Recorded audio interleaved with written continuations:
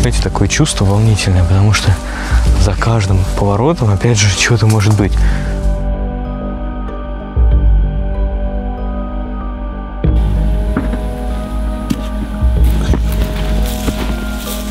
А я вижу человека. Да, реально? Да. Да, я тоже вижу человека, вон, смотри. Мы подходим постепенно.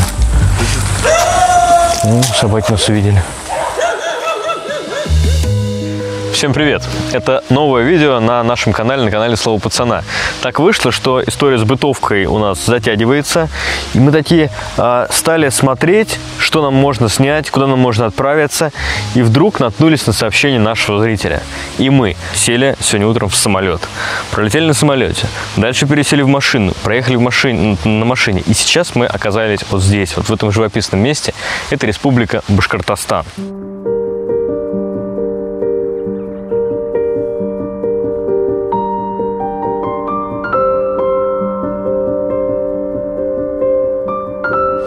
И приехали мы сюда, потому что нам написал зритель, что именно здесь, на слиянии двух рек, живет человек. Один, вдали от цивилизации, вдали ото всех, в доме, который он построил сам.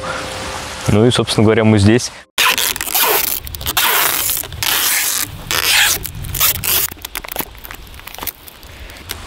У нас есть вот такая вот канистра с бензином, потому что бензин – это то самое, что нужно этому человеку. У него там лодка, у него там генератор. Ну, это вот какая-то такой наш подарок ему, да, получается, чтобы не с пустыми руками. Знаете, вот место, в котором мы сейчас находимся, это, ну, прям реально вдали от цивилизации. То есть здесь вокруг нету ни сел, ни каких-то городов. Нам кажется, что у таких людей, которые живут где-то в отдалении, ну, есть чему поучиться. Они могут дать какую-то мудрость, какую-то умную мысль, а может быть какую-то простую мысль, которая вот на поверхности, да, а мы ее как не замечаем. Вот этим нам такие сюжеты нравятся, такие истории нам нравятся. Вот, смотри, к реке дорога, получается, идет, я так понимаю. Я поясню. Вот там река, и вот там река, и вот здесь вот они, у них слияние происходит. И я так понимаю, что нам нужно туда.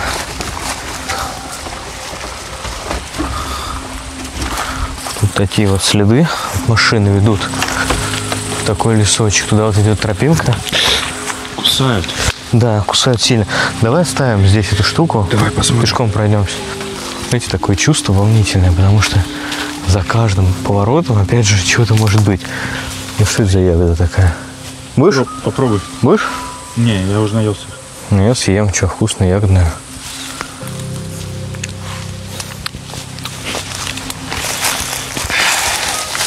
Какая? Кисленькая какая-то. Что это такое, интересно? А это, по-моему, волчья ягода. Ешь.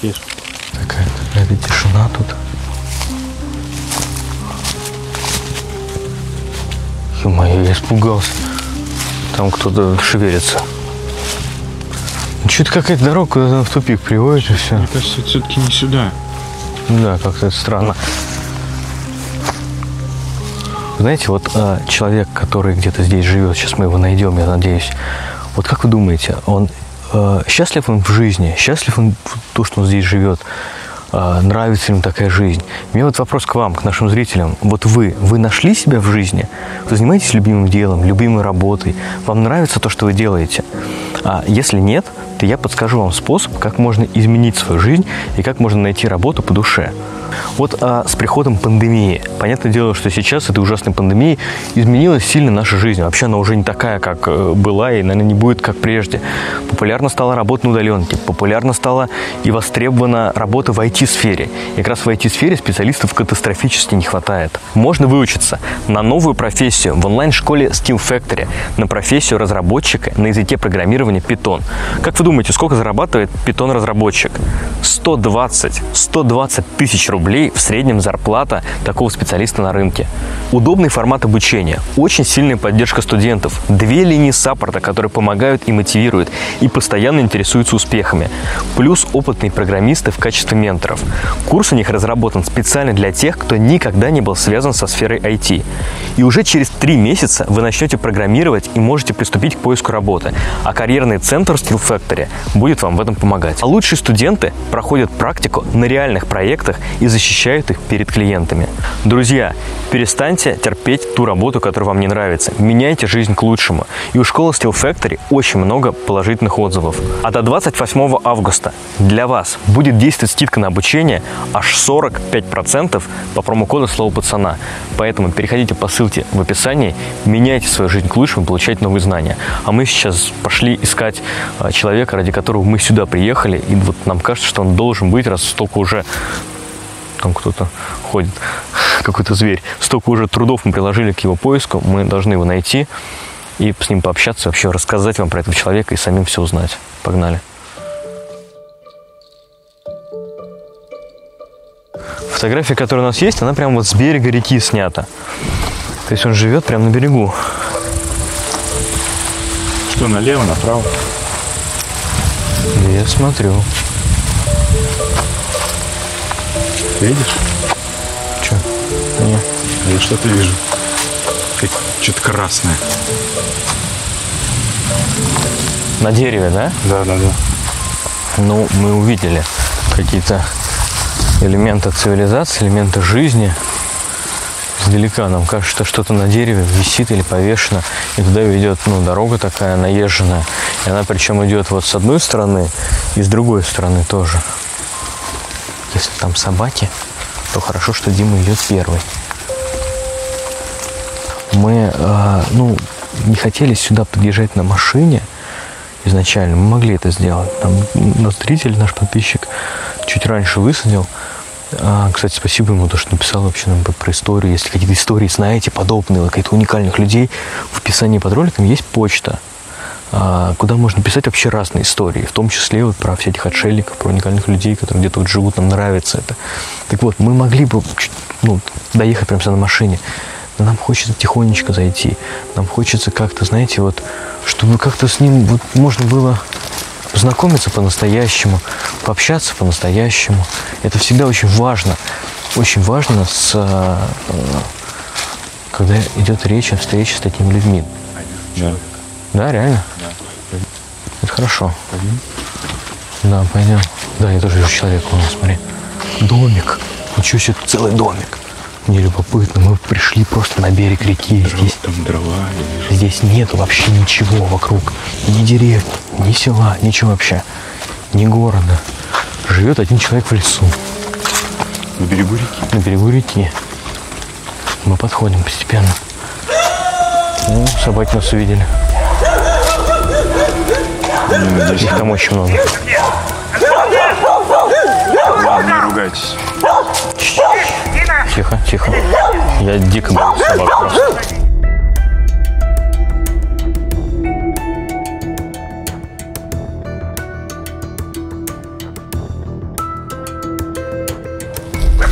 Не кусаются, да?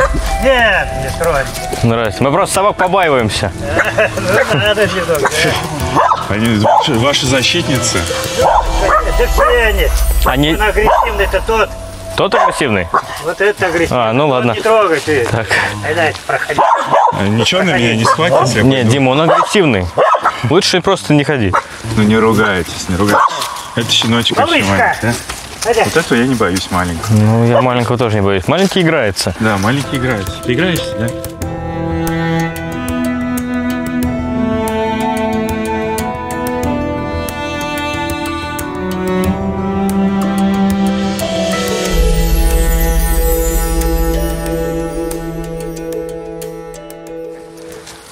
Меня зовут Роман. Роман? Да, меня Нет, Дима. знаете, А вас как? дядя Коля. Меня Дима. Очень приятно. Но я не дядя. У вас тут Понятно. открывается вид на реку, красиво. Заходи.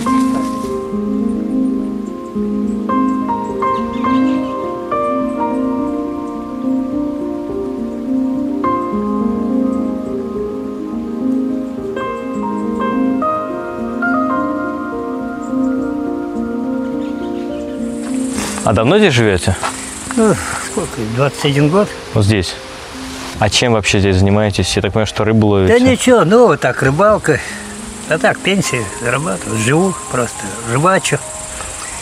Все, тихонько. А пенсию вы как получаете? Ну, я езжу в город, я вот на лодке поднимаюсь, Ага. поберу немного. Лодку оставляю в кустах, а тут пешком. И пешком доходите до села, до деревни? Да, до деревни. А тут на автобус? Оттуда, с той стороны. Вот. И до города? И до города, да. Это так за продуктами? Да. Если нужно? Ну и так, за пенсию когда вот. А сколько вам лет, если не секрет? Через год 70. 70 лет. Из которых вы уже 20 здесь, я так понимаю. Да, 21.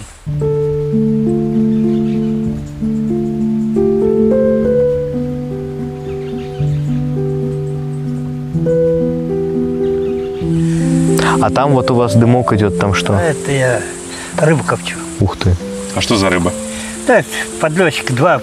Один такой, полкилограмма, один поменьше. А выращивать что-нибудь не выращиваете здесь? Нет, а как, где выращишь тут? Ты тут за рыбу, знаешь, как это самое. Не принеси в деревню рыбу, и картошки дадут, и луку дадут, и все. Ну то есть вы ловите рыбу, дальше Да, идете в деревню и меняетесь? Если не у каждых денег есть тоже там деревня. Вот они навяливают продукты, картошку, все там. А все время вы в этом доме? Нет, 15 лет в землянке жил. В землянке? Да. А потом вот сруб купил, гнилой, конечно, в деревне. Перевез сюда, вот.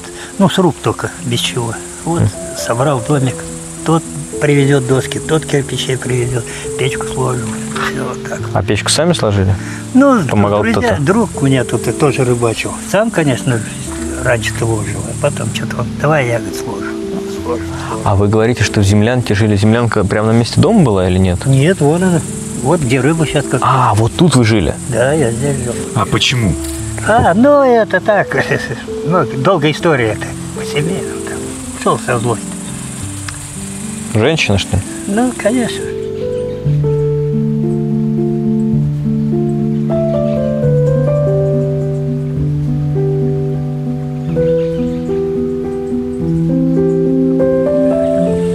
Здесь же нет никаких условий. Здесь нет, я так понимаю, у вас электричества нет. Нет, у меня генератор. Телевизор у меня, плазма.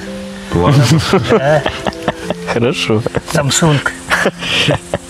От генератора. Вот из-за чего бензин-то. Бензин есть, значит, телевизор посмотришь. Но вы же, наверное, не часто включаете. Да, не часто, конечно. И бензином не запасешься, и шумно. Батарея. Да. Ну, он мало вообще-то расходует. Мало. Так, фонарик, да что, батарейка когда вот. Раньше я вот здесь недалеко жил. Раньше Горовская мельница была по берегу. Еще помещик Горохов строил. Вот там родители жили. Я в лесу, считаю, родился, на реке родился. Я привык к этой жизни. Одно трудности, только вот в город неохота ездить. В город, здесь уж. Вот завтра надо ехать, и неохота, а ехать надо. Купил сапоги, вот, месяц не проносил. А нет, около 2 месяцев. Они все потрескались. А тут без сапог делать нечего.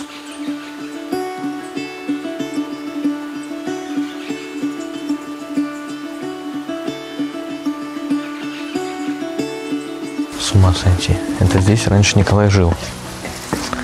А вы раньше жили, у вас какое-то окно было? Да, я сейчас без окна сделал. Сейчас не нужно окно. Сейчас выйдет дым. Вот тут вот такой вот. Тут печка стоит. И вон рыба коптится. Ой, тут все в дыму, у меня глаза уже защипали. Ух ты, вообще. Вот знаете, на трассах продается, ну, бывает, едешь на машине, копченая рыба. И всегда думаешь, чего-то она копченая, где ее коптили, там, наверное, чем-то попшикали.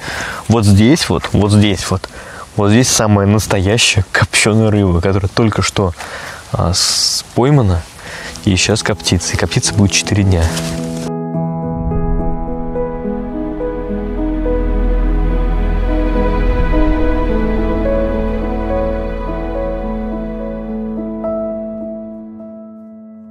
Ну вот вы владелец этого москвича, сколько по времени? Ну сколько вот, как я его пригнал в городе, ну лет 7, наверное. То есть не так давно? Ну, нет, конечно. Сперва меня одно пригнали мне сюда, но он весь, даже блок уже там крепко сгнил. А вода вот не текла, удивился. Я все на машинах работал. А этот пригнал его буксиром, оказывается, у него шатун провернутый. Ну вот ладно, вот второй-то я вот, первый-то, то есть москвич-то. шатун оттуда снял и... Да, мне тут, я в багажнике дрова возьму. На руках тут сухостоя нету, уже все выпилил. Эта машина, она, ну, я в багажник, помощник такой, да, вам, вот рабочая лошадка здесь, да, чтобы что-то перевезти. Багажник нагружу и все, в багажнике сюда привожу. А вот в город на ней поехать, допустим? Нет, куда, какой на нее в город? Такая вот машинка здесь. Но вы ее, я так понимаю, что пытаетесь, да, починить? Да, мотор я сегодня завел, и то сколько стоял. Мотор завел, все работает, нормально работает. Вот. Ну вот только вот сцепление, что-то там главный, этот цилиндр идет на маховике, билку нажимает сцепление. Вот она, видать, заржавела, заклинил там поршенек в цилиндрике-то. Он не нажимает, стоит как кол. Но вы этим, я так понимаю, планируете заняться, да, здесь? Да просто так, это делать нечего. А так со скуки умрешь. Скучно, да, здесь? Ну, да не сказать скучно, народ тут бывает, конечно. Приезжает к вам, да? Приезжает. То шашлыки, то покупаться. Сюда прям? Да, сюда. Ну, тут поговоришь хоть это самое с людьми. И то ведь тоже людей-то нет. Человеческий язык забудешь здесь, если не разговаривать. А почему вот это место выбрали? Вот это да конкретно? Не знаю, так, что-то случайно. Я раньше ниже там рыбачил. Приезжал из города, рыбачил. А потом что-то меня двоюродный брат посоветовал, говорит, ты, говорит, землянку, говорит, построй, говорит, что, говорит, ты же постоянно, говорит, рыбачишь. Ну вот я и давай место искать. Ну, лучше этого места не нашел. И давай строить. А, вы построили землянку сначала не для того, чтобы жить, а просто чтобы рыбачить, приезжать. Да, а потом так вот и получилось.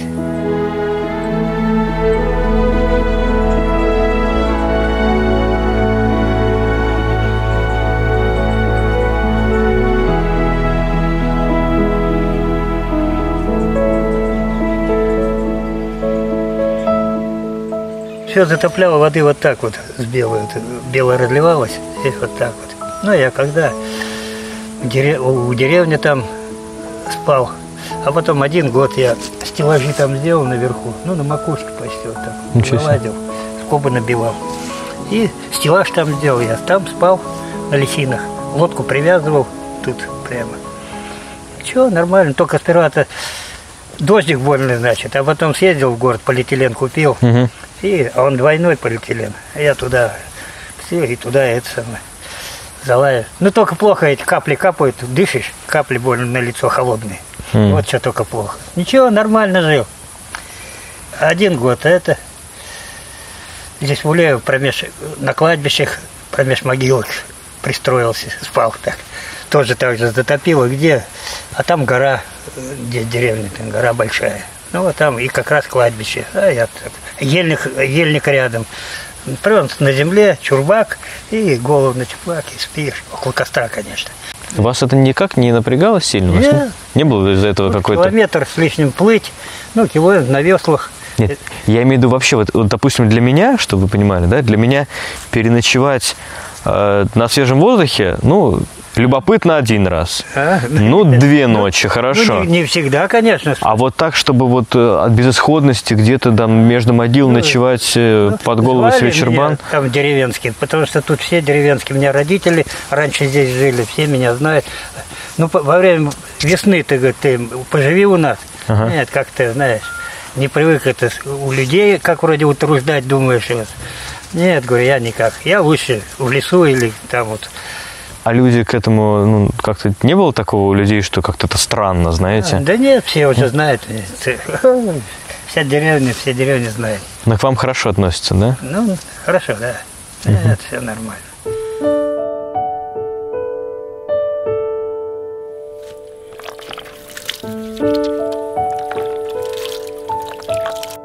Знаете, вот когда мы только вышли сюда, когда мы только взяли в руки камеру, вот стали записывать для вас приветствие, как мы пойдем, куда, что, я представлял себе, честно говоря, совсем иначе. Вот совсем иначе я представлял себе все, что мы здесь увидели. Мы увидели историю действительно уникальную. Человек, который живет в лесу, который не хочет отсюда уходить, который пришел сюда сам по собственному желанию.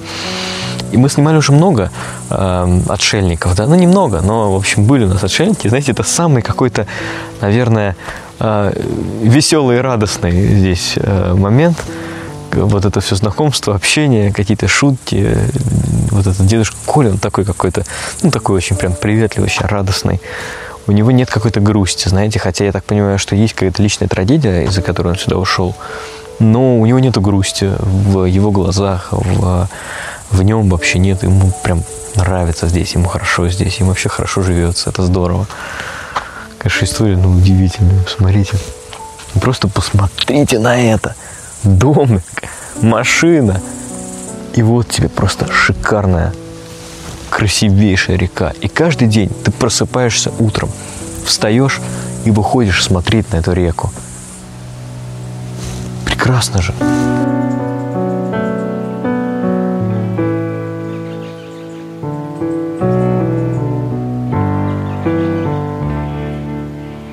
Я несколько раз на лодке переворачивался. Вот. Один раз на середине белой перевернулся. Сюда приплыл, плавь. Вот. А лодка уплыла, потом на другой день сын за поворотом там поймал. Ну, это километров 4-5, наверное. Уже без мотора. Мотор был. Но лодка на берегу, а мотора нету. С ума сойти. Я просто, ну, не представляю, как можно вот так вот. Сейчас я понимаю, вот сейчас у вас здесь стоит дом, сейчас у вас, ну, есть крыша над головой, а вот так вот. Ушел ты жить в лес. Пошел дождь, затопило. Вы говорите, поднимаетесь на дерево, спите на дереве. Ну, или на кладбище. Да, в землянке когда жил. А не было соблазна взять и вернуться в квартиру? Там? Да нет. Зовут, женщина зовет, все, дом, все здесь, в Живёте. Я вот все отказывать не отказываю. Давай до весны подождем, давай до зимы подождем. Ну, а почему не хотите? Да нет, я уже привык здесь. Нет, я теперь не поменяю на деревню. А сюда вы ее не зовете, чтобы она сюда лучше приехала? Свой дом она бросит, там у нее огород, все там. Ну, нет, сюда ни одна женщина, да она разве выдержит? Не выдержит. Один раз привозили, так она... Ночью даже не ночевала, бегом отсюда. Какой тут? Я быстрее на устье беря ее отвез, за ней приехали на такси. Брали. Здесь ни одна женщина не выживет. Да, не согласится, не выдержит.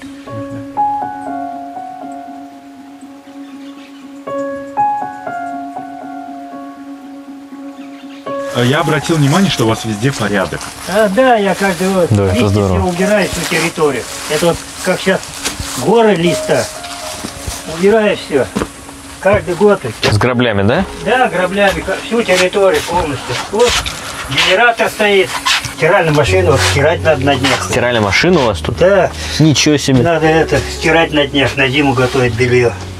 А вы стираете, то есть вы подключаете генератор? Да, я здесь ставлю вот ее в стиральную машину. И воды грею, и стираю. Вот хорошо купила, сейчас надо. Тебе постирать ничего не надо? Полуавтомат, стиральная машина, ничего. С отжимом? Нет, не работает. Это зачем вам нужно? Вот газ, пожалуйста. Ага, баллон. Да, баллон. Вот. Как здорово. Оп, заходим в домик.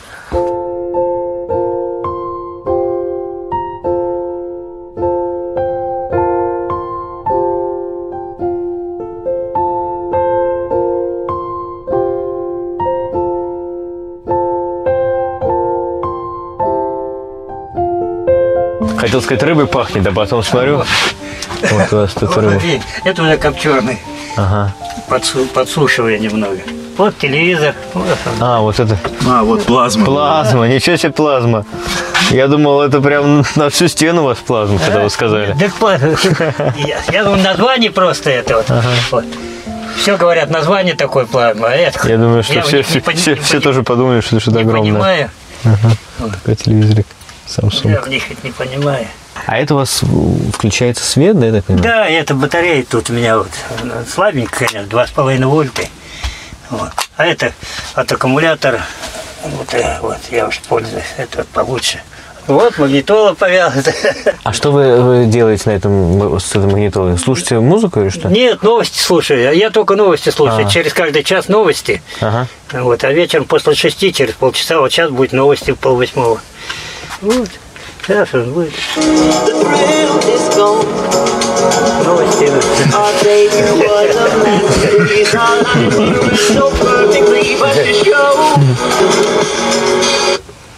Вот так вот. Знаете, очень необычно вдруг оказаться у вас в такой избушке. Включите, там песня такая. Плита, все, готовлю. Это вот сейчас зимой вот буду. У вас очень большой порядок. То есть вы живете один, у вас даже чашечки здесь, они так выставлены, знаете, от маленькой до большой. Вот там белье такого сложено, так интересно. Раз вот одеяло ездил, купил на зиму, вот таким-то, тоненькое оно. А греетесь как зимой? Вот печка, да? Ну, печка работает, тут духота, жара. Она помещение маленькое, немного подтопил, и все, тут жарко. Окно открываешь даже зимой. Я сейчас не стал рыбать, червей, проблемы. Нету червей, сухо. Целая проблема. Легче рыбу поймать, чем червяка.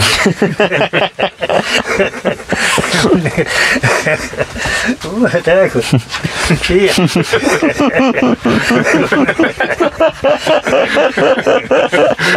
Хорошая шутка. Я их выкапываю, все по одному годами выкапываю. Целину копаешь, она лопат не лезет. Ну, там нет червей. На фермах тоже спрашиваю. Сухота, навоза, говорит, нету. Говорит. А навоз, тем более, он жарко дает, тепло. Не будет червей. А дрова вы... Вот я наготовил это на зиму. Ой, раньше руками один пилил, двухручная пила. Вот горе-то было раньше. Раньше бензопил не было. Я вот один вот пилил это двухручной пилой. А сейчас чем пилите? А сейчас у меня две пилы, да. Две бензопилы. Ну, то есть вы тут так все-таки обустроились, да? У вас генератор есть. Генератор, бензопила есть. Даже стиральная машина есть. Стиральная, вот стирать буду. Вообще, с ума сойти. С ума сойти. Машина зиму. есть, пока не на ходу, но вы ее на ход поставите, я чувствую. Поставлю на ход.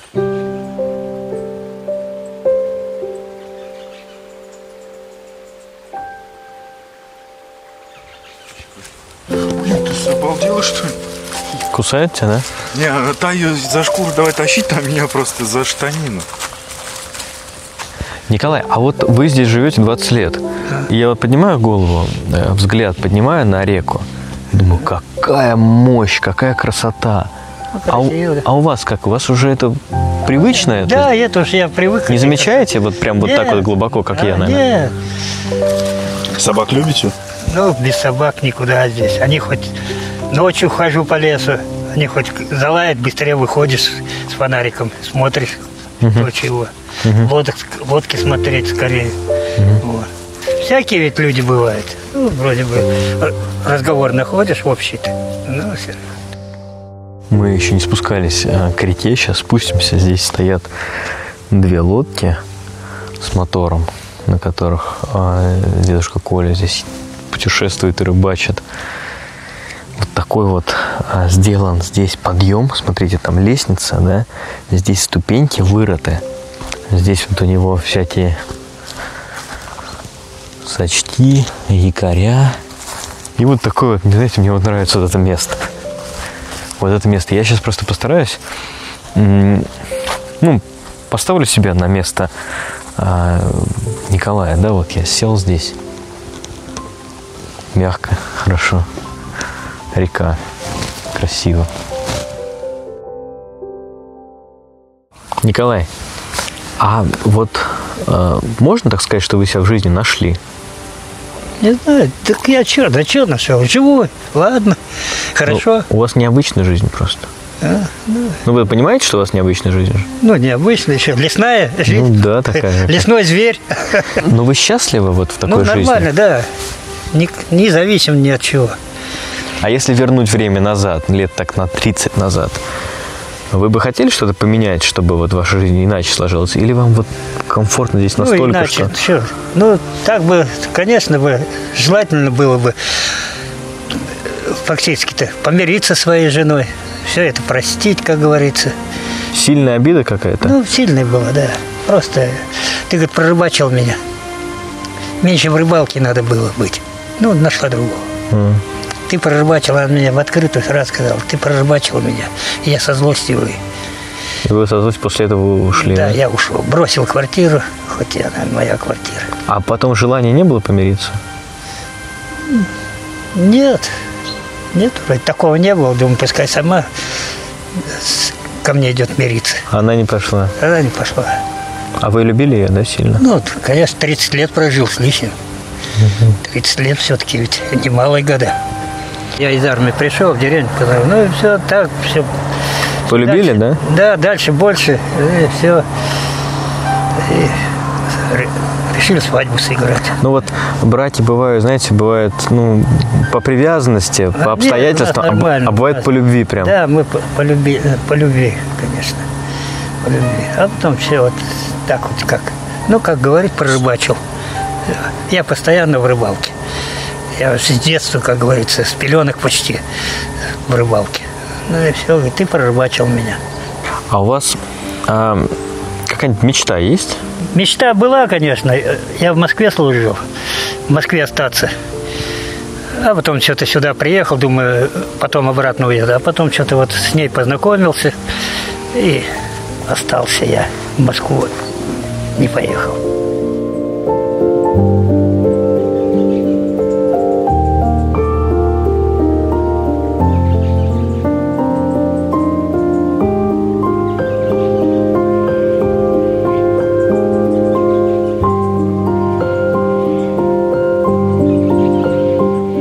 Да я сейчас ни за что не отсюда, ни в город, ни в деревню, никуда. Здесь я привык, здесь мне хорошо. На свежем воздухе всегда. Народ бывает, скучать не приходится. Сейчас Николай нас немножко прокатит здесь на лодке. Он нам предложил проехать здесь по реке, просто покажет свою лодку. У него их две. Вот сейчас на одной будем немножко кататься. Сейчас собаки-то за нами там через берег поплывут. А они ведь сейчас, мы поедем, они по берегу и за нами. Вот да.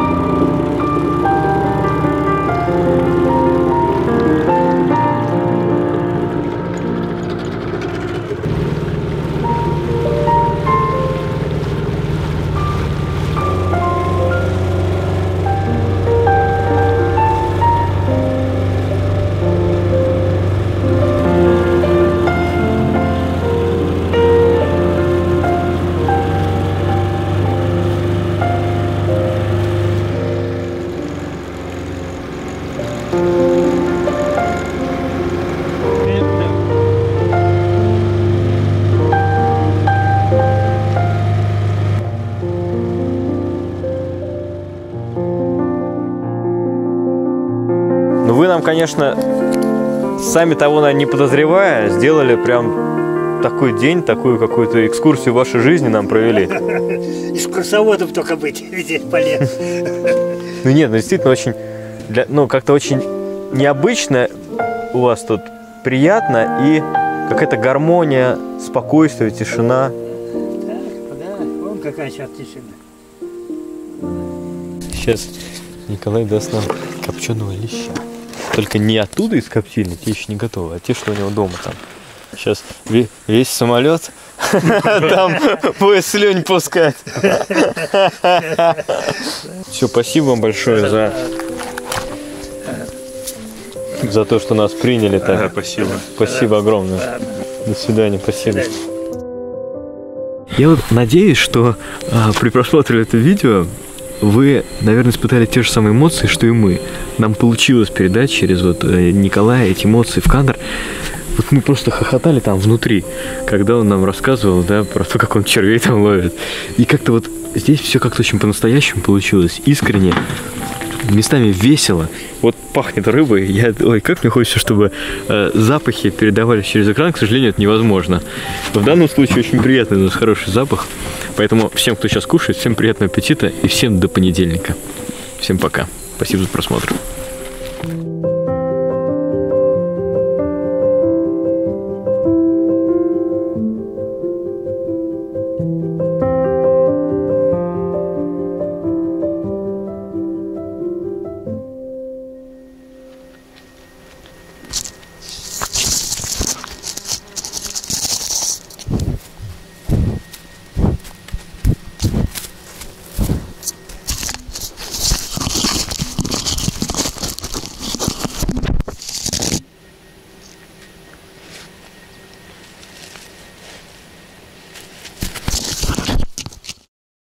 Дорогие зрители, чтобы вы понимали, я не псих.